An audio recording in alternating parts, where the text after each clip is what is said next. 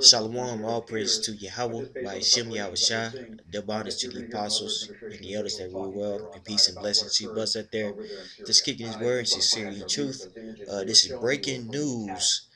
Syria, the U.S. attacked the Syria here recently. I want to say in like the last hour or so. So this is pretty big. This is according to townhouse.com. If you hear the news in the background, that's CNN expounding on the attack or lying about the attack. So this is update. And NBC News reports around 60 Tomahawk missiles. NBC Pentagon correspondent Haynes Nichols revised the numbers have been fired from the Eastern Mediterranean against the Syrian airfield where the chemical attack was reportedly launched. The U.S. Fired at least 50 Tomahawk missiles intended for a single target. As Asherat in Homs, Providence in western Syria, the officials say. That's the airfield from which the U.S.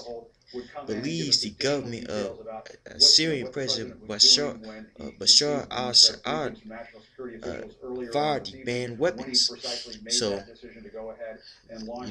this is big because Syria is in league with Russia, and so, this could potentially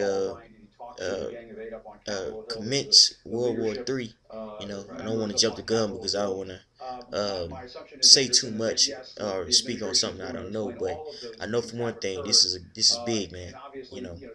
So this is Joel 3, and I start at 10. Beat your plowshares into swords and your pruning hooks into spears. Let the weak say, I am strong. Assemble yourselves and come, all ye heathen, and gather yourselves together round about. Thither cause thy mighty ones to come down, O Yahweh. Let the heathen be awakened and come up to the valley of Jehoshaphat.